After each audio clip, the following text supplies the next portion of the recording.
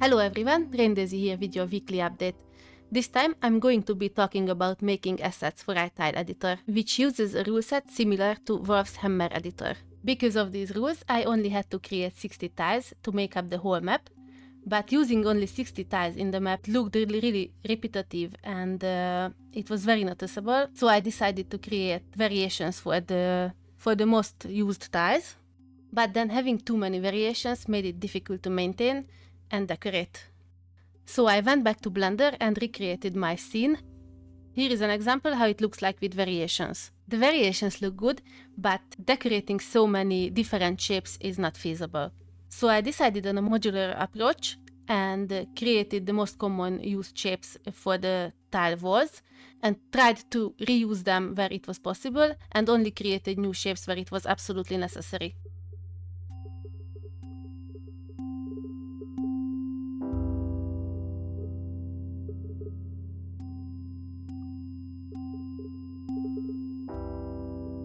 After finding all the different shapes, I one by one sculpted and textured them. To create one wall segment, I use a set of modifiers with a displace modifier that uses the same texture for every piece, helps blend them more seamlessly. It also helps me with the sculpting because I already have the bulk of the rock.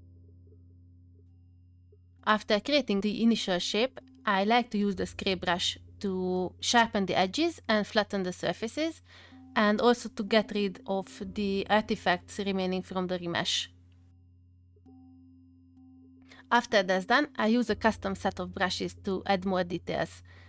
I like to do it this way because applying a texture with normal map doesn't look as good and natural than having a high poly model. After using the detail brush, I like to go over the details once again with the scrape brush to create variations, so all the segments look a little bit different even when I'm using the same brush.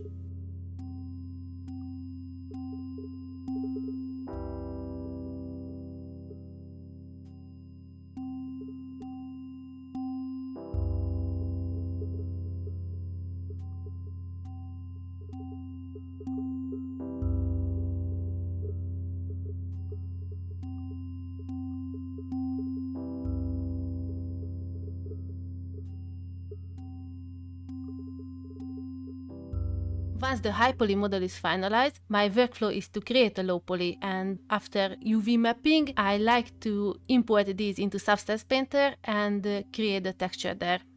The baking system in Substance uses the details of the high poly mesh to generate textures for the low poly mesh that can be used to create texture sets for the model. They can be used for things like edge highlight or weathering the crevices, and I already have a smart material that does that for the rocks. To see all those in Blender, I had to create a material for each wall segment using the textures substance output.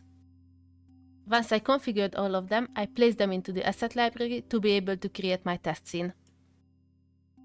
Finally, we reduced the amount of meshes we used from almost 400 to about 100 while improving the look and feel and hiding repetition. And that's it for the week. I'm going to continue working on vegetation and props and maybe make another video when we don't have enough UI widgets to show. Until then, bye bye!